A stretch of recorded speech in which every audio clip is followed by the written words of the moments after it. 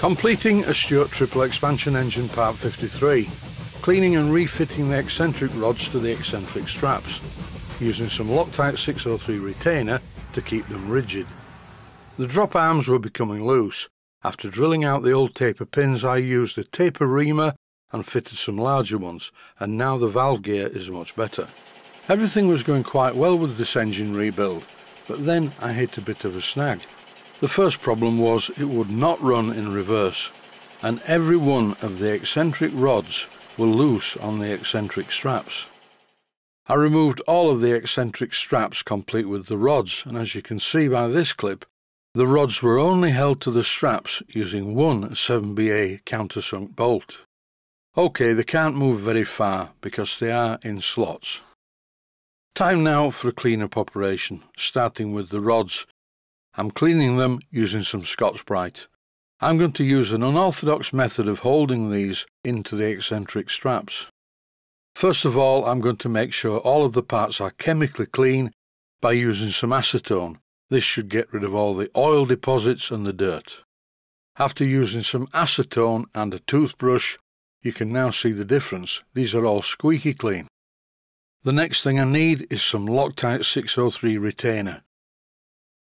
And by using Loctite 603 in conjunction with the 7BA countersunk machine screws or small bolts, this should be a really good fit. I didn't really want to get any Loctite 603 on the threads, so I applied the Loctite just to the rods, pressed the rods into position and then tightened the bolts. A quick health and safety warning: get your hand in such a position that if the screwdriver slips, it misses your fingers entirely. I took this opportunity just to clean the edges of the eccentrics.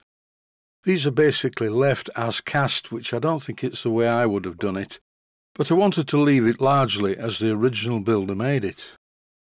It's time now to fit the eccentric sheaves, and it's really important to make sure these are the right way round. I've mentioned before that I prefer individual eccentric sheaves, but for the moment I'm using the original ones. I'm refitting the eccentric straps to the sheaves, and I'm fitting them on the low pressure end first. The offset on the sheaves for the low pressure cylinder is 15 degrees. Later on I'll show the drawing, although it will be blurred out for copyright reasons, and explain why I know that the eccentrics for the high pressure cylinder have a 30 degree offset and all the others have a 15 degree offset. I know that I initially applied some oil to the eccentric sheaves. Now I'm applying a lot more to all of the valve gear. I turned over the engine with the electric drill and it's still a bit on the stiff side. I've turned the engine round. This is the flywheel end, which is obvious. This is also the high pressure end of the engine. And if you look really carefully at this set of eccentric sheaves, you will see the offset is greater than on the ones at the other end. Although it's not easy to see in this image, just take my word for it. This is a very fiddly job. The 7BA bolts are very small, and getting them to fit in position and put the nuts on is quite tricky. What I've temporarily done is put the flywheel on the other end so I can rotate the engine and set the timing at the high pressure end. Once I'd fitted the final eccentric straps, it was time to turn the engine over and see whether it was tight or not, and yes, it was still a bit tight. In this clip I'm filing the edges of the valve fork, but more importantly, have a look at the end of the drop arm. You will see a long taper pin in there.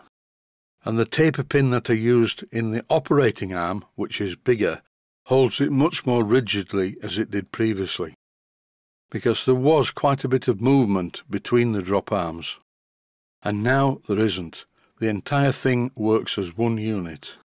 I'm going to run this engine to try and bed it in and make it smooth, so I think it's a good idea to apply a general coating of oil to every moving part.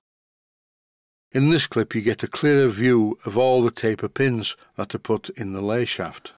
I didn't video this, it was a horrible job. I had to drill out the old pins exactly in the middle, then taper ream the holes a bit bigger to take bigger taper pins. As I mentioned previously, I put a bigger taper pin in the main operating arm, and here you can clearly see that. Once I put the engine back together, I had a mild crisis of confidence, so I took a look at the drawing to make sure that the pairs of eccentric sheaves that have the most offset are the ones for the high pressure cylinder.